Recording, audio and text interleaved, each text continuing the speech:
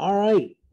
Today we're going to work on the bevel gear. All right. The tools then pieces that you're going to need for the bevel gear are one rack bracket right here.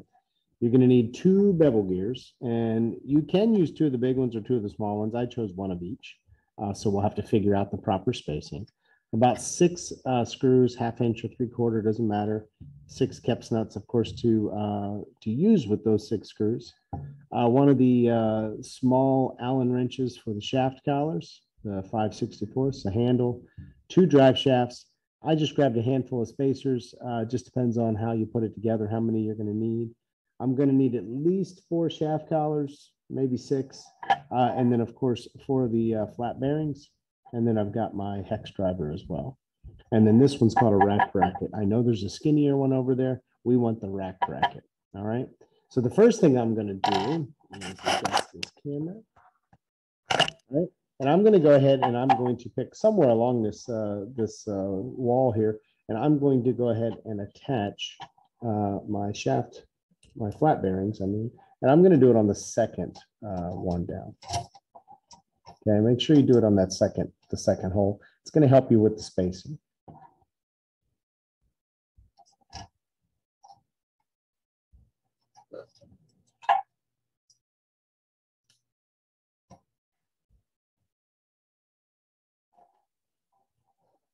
Once you get that hand tightened, give it just a crank.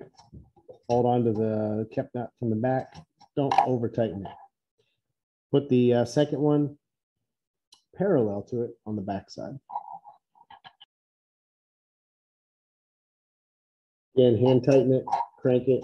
Now, if you are a class that does not have these hex drivers, which is absolutely fine, I'm very careful with ours, you can use the smaller Allen wrench, the one that's smaller than this, and tighten it down just a little bit as well. If you're using pop rivets, that works as well. We just choose to go with Keps nuts here in our class.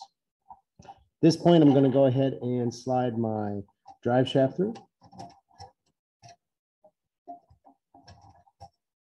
And I'm going to put a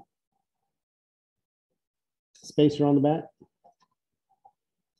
as well as a shaft collar. And this is why, FYI, at least in my class, I like you guys to work with partners. Man, it's so much easier when you have more than one hand. Okay. Now, when I get that down, I will tighten that up to the front right here when I get my spacing down. Okay. I'm gonna go ahead and just slide that back for now, because the next thing I want to do is go ahead and attach my rack bracket to the floor. And I'm just going to do this with 2 screws. I'm just going to drop them through the center here.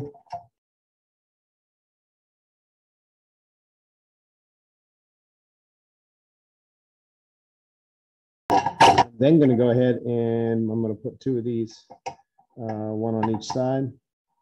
I'm going to go ahead and put the screw in the bottom one, because I don't know if I need to use the middle or top hole for my drive shaft, since I actually haven't put this together just yet, not in a long while.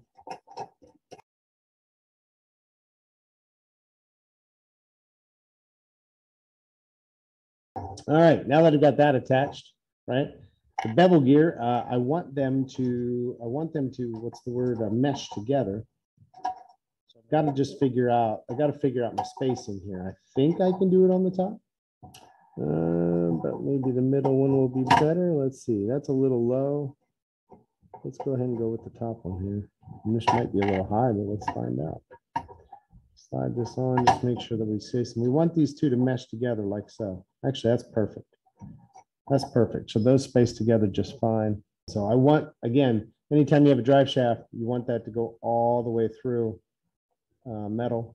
You want it to be on both sides.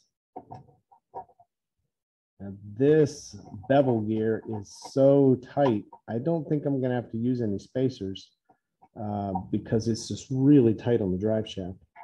So once I get it where I need it to be, I should just be able to put a shaft collar on both sides. If your bevel gear slides back and forth, you would simply fill this area together with these black spacers so that it wouldn't slide back and forth. For this particular one, it appears as if I will not have to do that at all. So I'm going to go ahead and tighten these shaft collars down.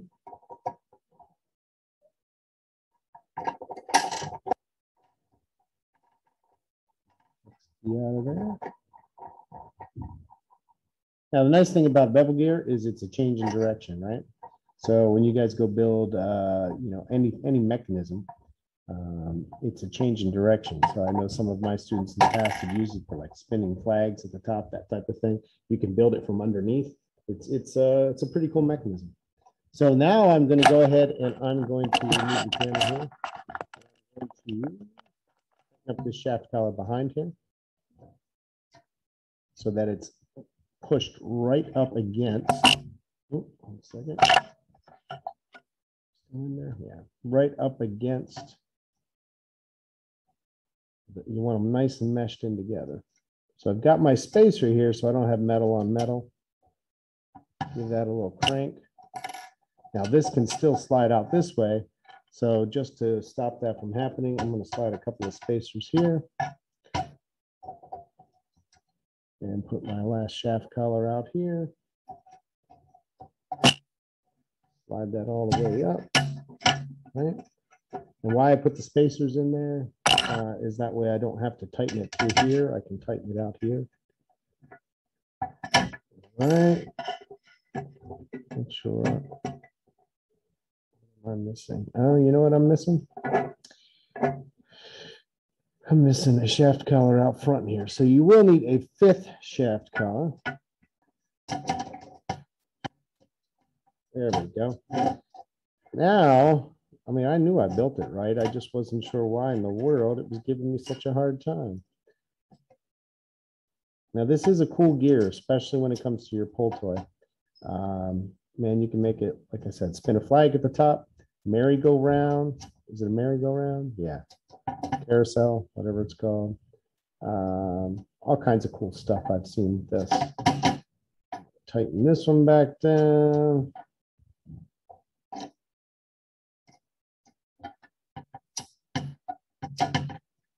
All right, and again, I don't need the one in the back, but since it's on there, I'm going to go ahead and do it anyway. Can't hurt. Now you can actually see these gears here. I get right there. These two gears here are nice and meshed together. I had it on the back, which the back of a bevel gear is flat, right? They're only a one-sided gear, so you have to have the front meet the front. And again, I'm looking at it from on top. I didn't even notice that. I'm like, what in the world's going on? And so now you see it's nice and smooth.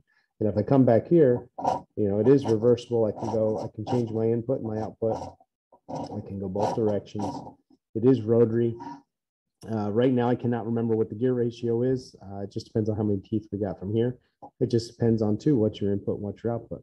And we'll talk about that as we go down the line. Hope this helps. I couldn't find many others out there online. Again, take a look at the pieces you need ahead of time. Make sure everything's tight. Make sure this is real meshed together. And there's your bevel gear. I hope you get to use it down the line. Have a great day.